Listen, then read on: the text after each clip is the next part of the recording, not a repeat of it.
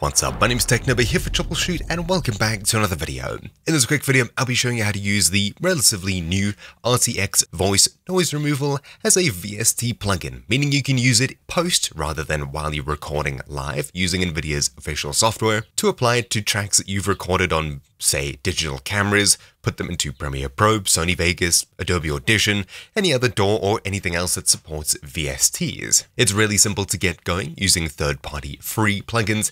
Everything is completely free here, even though they may be branded. Of course, there's a couple of different plugins that you could be using for this NVIDIA Noise Removal, ranging from Zaymar's Voice FX. However, you need to pay for it to get the rest of the features. There is a free demo version available, but in this video, I'll be highlighting a completely free plugin from Corsair. Obviously, it's branded like their products, but it doesn't require you to own any of their products, nor to give them any money for the plugin, which is great. You'll need two things for this video. First of all, the NVIDIA Audio SDK. If you haven't already got that installed, you'll find this linked in the description down below. Simply head to the NVIDIA Broadcast Download Center, scroll down until you see Audio Effects, and download the one relative to your graphics card. NVIDIA 40, 30, and 20 series here.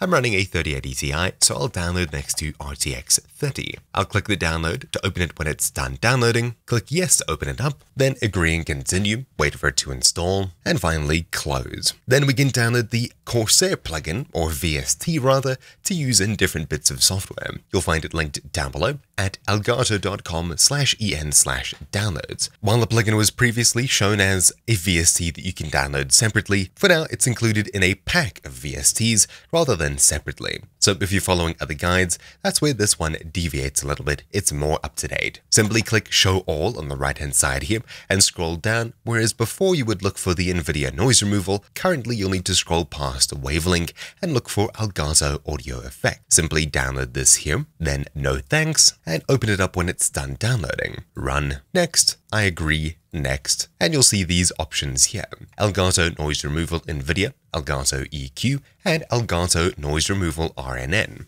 This last option over here is noise removal but doesn't require an RTX graphics card. Anyways, next, install, then finally finish, and from this point all we need to do is fire up something where we'll be using it. To start with, I'll open Adobe Premiere Pro, and later on I'll show you Audition, maybe Audacity too. For now, I'll open one of my projects or simply create a new one. I'll create a new sequence, maybe import some footage as well. I'll drop in a video here. All we need to do to get going with the VST is first of all make sure our DAW recognizes it. In Premiere Pro, head across to Edit, then Preferences, then Audio, and inside of the options here, head across to Audio Plugin Manager at the bottom. Simply click Scan for Plugins, and it'll run through the different files on your PC, checking which is which. Eventually, if we scroll to the bottom of the list, you should see Elgato EQ, Elgato Noise Removal, and Noise Removal NVIDIA.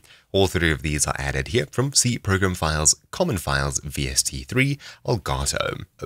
Okay, and now if we head across to the Effects tab, then Audio Effects, followed by VST3, under Effect, followed by Elgato, you'll see EQ, Noise Removal, and NVIDIA Broadcast Noise Removal by Elgato. Let's start with the NVIDIA one. I'll drag it onto my audio clip, and inside of my effect controls, I can click Edit here. Then we can start by simply turning it on and off and changing the strength here.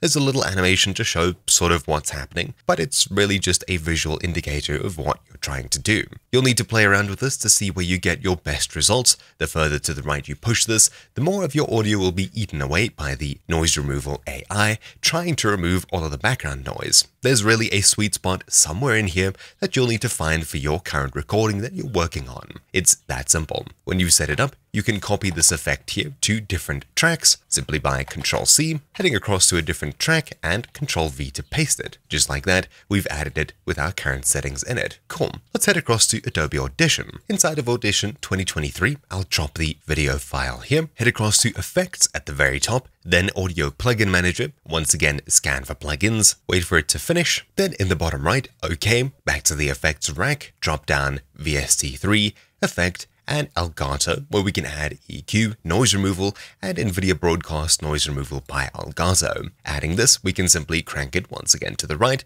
to get some kind of noise removal effect. I'll put it all away, and just like that, it should already be active. I can hit apply to apply it to my entire track, and after a few seconds, it'll do its best at removing noise. Closing out of Audition, I'll head across to, say, Audacity. Audacity scans your VSTs on startup, which makes things really easy. I'll skip the update, close the pop-up, and import my audio.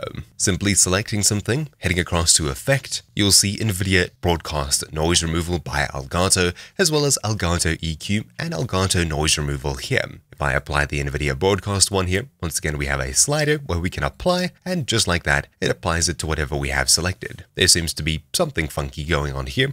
I would assume that's just a visual glitch, but regardless, it's set up and working. We also have access to these other plugins here. Select some noise first, noise removal, turning it on and applying it, it sticks it in and attempts to remove noise from our audio. Pretty simple. Anyways, that's about it for this quick video. Thank you all for watching. Thank you to Elgato for making this publicly free for everyone. It's nice to have access to these, even if they are branded. Mine has been Technobe here for Troubleshoot, and I'll see you all next time. Ciao.